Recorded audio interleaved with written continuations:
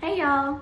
Thank you so much for clicking on this video. My name is Katusha, and today I want to talk to you all about another hero, Paul Rusesabagina. So this video is twofold, you guys. I do want to tell you the story of Paul Rusesabagina, but I also want to let you guys know about a tragedy that's ongoing today with Tutsi people in Africa, and I want to discuss our responsibilities as humans of this world, the responsibility that we have to one another as exemplified by Paul Rusesabagina. In 1994, Paul Rusesabagina was a hotel manager in Kigali, Rwanda, when the genocide broke out, claiming the lives of 1 million people. Rusesabagina was half Hutu and half Tutsi, so he faced a choice: fall in line with the mass hysteria and pick up a machete, flee Rwanda and save himself from the war, or use his talents and resources to save the lives of as many people as he could. Let's talk about the choice that he made. Tensions between the two major ethnic groups of Rwanda, the Hutu and the Tutsi, came to a boiling point in 1994 after centuries of conflict. If you haven't already seen it, I do have a video that's called Rwanda's Boiling Point, the Genocide,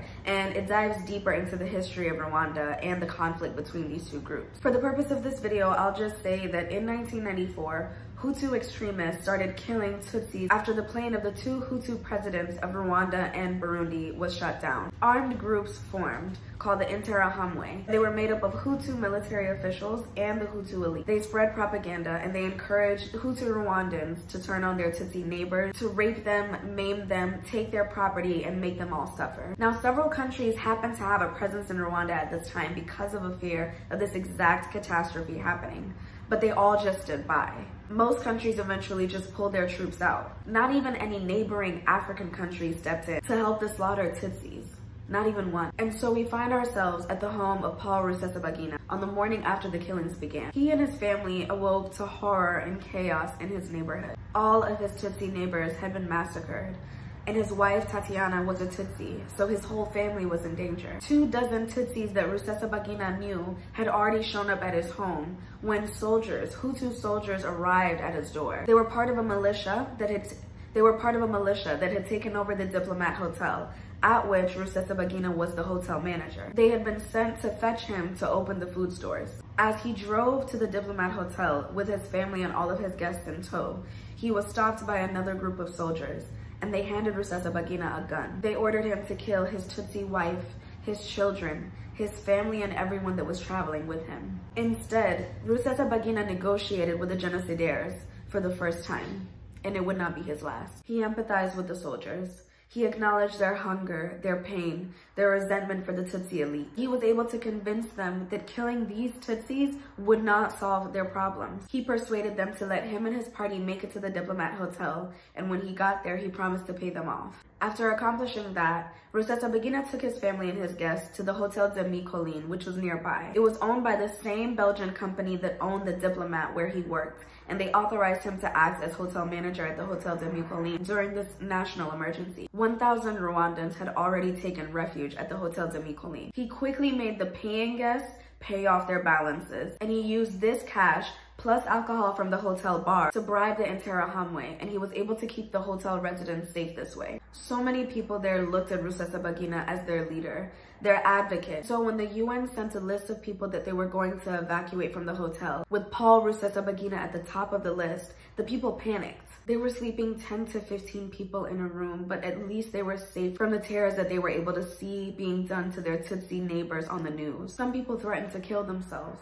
What would they do without Rusesabagina? There's a story that I mentioned in my video about the genocide, and it talks about the fact that there were Belgian soldiers who were supposed to be protecting the school that was filled with 2,000 Tutsis that were hiding from Hutus. And at some point, they were ordered away from the school to evacuate foreign nationals. And as soon as they left, the Hutus entered and massacred all 2,000 residents.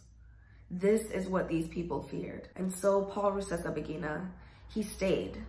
He stayed behind, and after a failed attempt to try to evacuate his family, he ended up staying at that hotel with them for almost 80 days until the Rwandan Patriotic Front was able to negotiate for the release of all the refugees in the country. And at this time, Rusesabagina was still thinking about others. he stopped and rescued some orphans that were living behind Tutsi rebel lines when he was on his way to escape to Tanzania with his family. When the genocide ended a few weeks later, on July 4th, Rusesabagina himself lost 4 of his 8 siblings. Tatiana Rusesabagina lost her mom, brother, sister-in-law, and 4 nieces and nephews. Her father paid the Interahamwe just to execute him simply so that he wouldn't be tortured and maimed before they killed him. After moving a few times because of death threats, the Rusesabaginas now reside in San Antonio, Texas. I am highlighting this man's story today for many reasons. First and foremost, his recognition for the value of life. Paul Rusesabagina understood what I hope that you and I will understand today. Human beings are human beings. There are no differences in the races. Hutu and Tutsi people may have different cultures, but we must accept that we come from the same place. One does not have more of a right to exist than the other. On the contrary, if we all as human beings, particularly Black people, came together as one, united, we would be unstoppable. We would experience such an abundance of life. We would no longer need to rely on foreign aid. We would no longer have to hear about civilization and civilizing the African races. Just look at the Hutus and the Tutsis. Look at the strength of both people. Tutsis built kingdoms and dynasties in Rwanda before colonialism. Hutus led the rebellion that gained us independence in Rwanda. Imagine what heights Hutus and Tutsis could bring Rwanda, Burundi, and the Congo if Tutsis and Hutus would commit to being allies for the good of the people. I mean, look at Rwanda today. They call it the Singapore of Africa. It is beautiful because of how far they've come, because of the fact that they have forced themselves to come past this tragedy. But look at them at the height of the genocide in 1994. 10,000 people were dying daily. Rwanda in that moment was no longer a kingdom or a free and independent republic. It was hell. Blood was literally running through the streets like rivers, and it was being broadcast on the news to countries that didn't care and wouldn't do a thing for 100 days. And today, we find ourselves in a similar situation. In South Kivu in the Congo, there are more and more instances of ethnic cleansing being perpetrated on a Congolese group of Tutsis, the Banyamulenge. Local armed groups, known as the Mai Mai, have burned down over 200 villages. They've stolen the Banyamulenge's cattle, which represents their wealth and their livelihood, and killed hundreds of people. Hundreds of their own Congolese people. Now, this is a fresh wave of violence, but the attacks have actually been going on for decades, because the ethnic groups that comprise the Mai Mai, the Babembe, Bafuliru, and the Banyendu, they all believe that they are indigenous to the land, while the Banyamulenge Tutsis are not. This partially stems from the fact that colonial Belgium never actually assigned any specific territory to the Banyamulenge people in the region. Meanwhile, the Banyamulenge people had been occupying the Mulenge Mountains since before the Belgians colonized the area.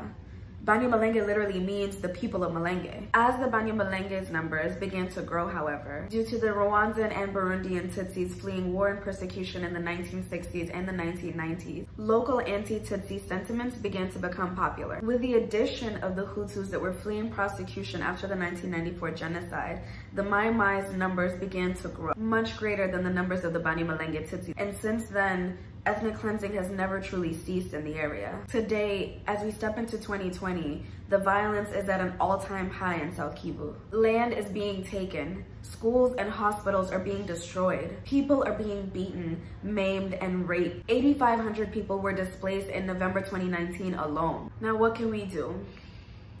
We can do something as simple as sharing videos like this. You can even just talk about what you've learned with your friends and your family. Spreading awareness is key. Right now, the only coverage that the Congo is getting in mainstream media is on Ebola. So getting awareness about this issue with the Banyamulenge will need to be a collective effort. You can also make a financial contribution by going to savemulenge.org and either buying some merch or donating. All proceeds will go towards providing food, shelter, medical needs, feminine hygiene supplies, and transportation to safety for Mulenge people. These provisions are the most urgent needs, but we must also hold the Congolese government accountable for not fully securing its own citizens. The Congolese government has played a very big role in creating this anti-Banyamulenge sentiment. At times in the past, the government has revoked Banyamulenge citizenship of the Congo. They have supported and trained these Mai Mai groups that have perpetrated these attacks on the Banyamulenge, and to this day, they continue not to keep them safe. This cannot be. Congolese citizens, both at home and in the diaspora, all Africans and all Black people. We must call for the Congolese government to put down this rise of ethnic violence against its own citizens, the Mulenge people. This perception that any African is an enemy of another African is a lie. The hospitality, the ambition, the hard work, the love, the loyalty, the dedication that you'll find anywhere in the Congo, you will also find in the East. Those are your brothers, your cousins, your children. And I urge the private citizens of Africa and all citizens of this earth around the world to pay attention. Be aware of this massacre that is happening right now. See your own people in the Banyamulenge, in these refugees, in these people who have been killed, who have been destroyed, who have been stolen from, whose children have been taken. Show them the mercy and compassion that you would want if you were in their shoes.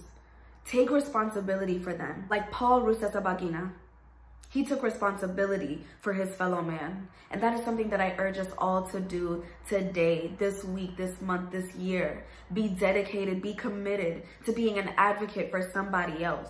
There are so many people in this world right now who are being massacred in mass. Reject and rebuke the hatred that is being conspired around you. Instead, take them in.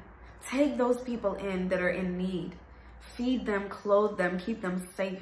You can make a statement in your own actions that this ethnic cleansing, this violence that exists in our continent will not continue.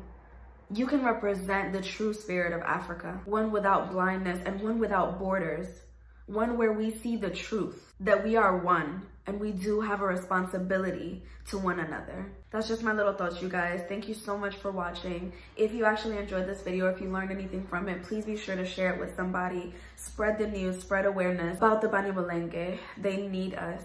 They need us, you guys. Thank you, guys.